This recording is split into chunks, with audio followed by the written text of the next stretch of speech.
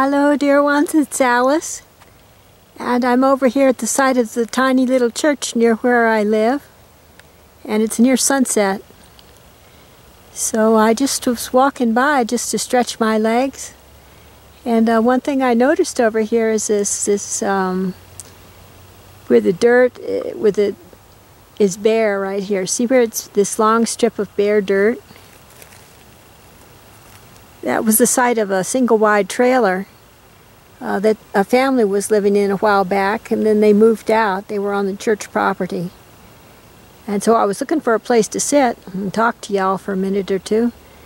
And I came across this, this concrete step.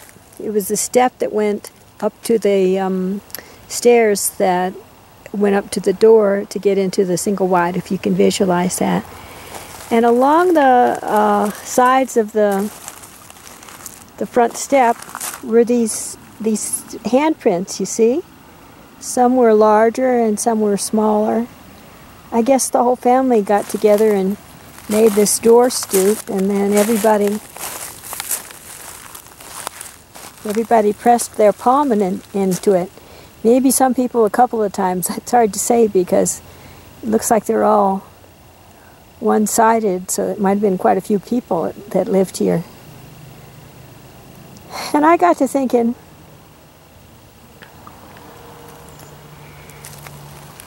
about my own family and my own house. Let me sit down and we'll talk for a minute.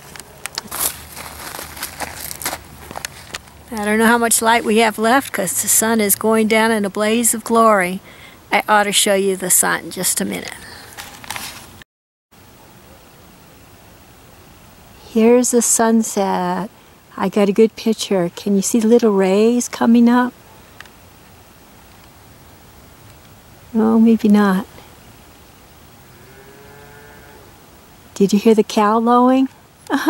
Maybe they got out again. They're longhorn cows. That's pretty scary.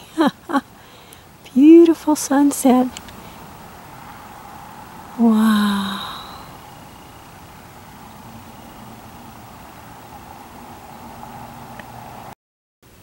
Right, so anyway, I got to thinking about my own home where I grew up with my parents and my siblings. And I remember that we did something very similar at there.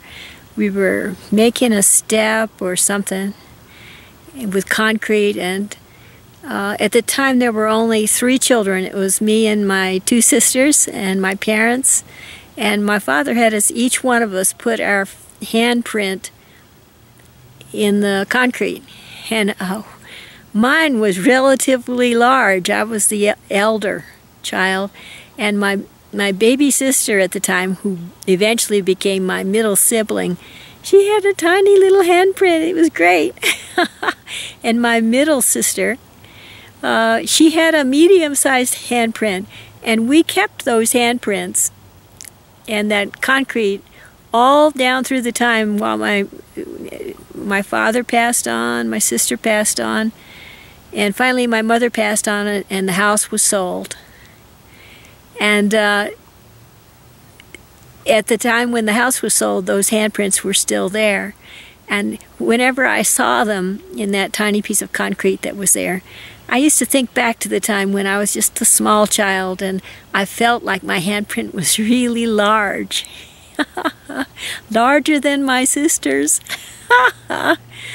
And how something was lost when we sold the family home, you know.